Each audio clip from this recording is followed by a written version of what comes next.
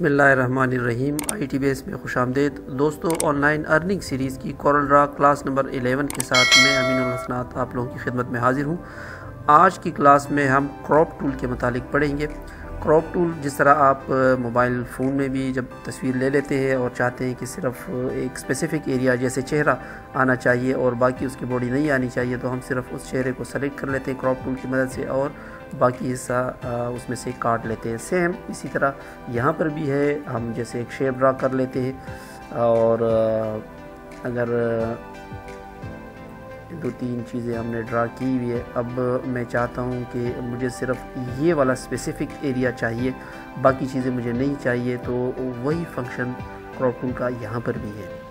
तो इसके लिए हम क्या करेंगे, सबसे पहले क्रॉप टूल पे जाएंगे। अब जो एरिया आपने सेलेक्ट करना है उसको सेलेक्ट कर दें। जैसे मुझे सिर्फ ये वाला एरिया चाहिए, बाकी लाइनें ये जो हैं ये एक्स्ट्रा वाली मुझे नहीं चाहिए, तो कीबोर्ड से एंटर या फिर माउस से डबल क्लिक हम करेंगे तो ये बाकी हिस्सा डिलीट हो जाएगा और सिर्फ वही रह जाएगा जो हमने क्रॉप के लिए सेलेक्ट किया हुआ था।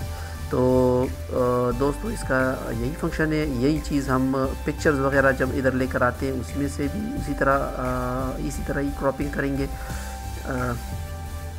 अब इसमें अगर कोई पूछने वाली चीज़ हो तो बेशक वो आप मुझसे पूछ सकते हैं कमेंट सेक्शन में, और अगली क्लास में मिलते हैं इंशाल्लाह। अभी तक अगर आपने मेरे चैनल को सब्सक्राइब नहीं किया तो सब्सक्राइब कीजिएगा ताकि आपको आइंदा आने वाली बाकी वीडियोज़ भी मिलती रहे।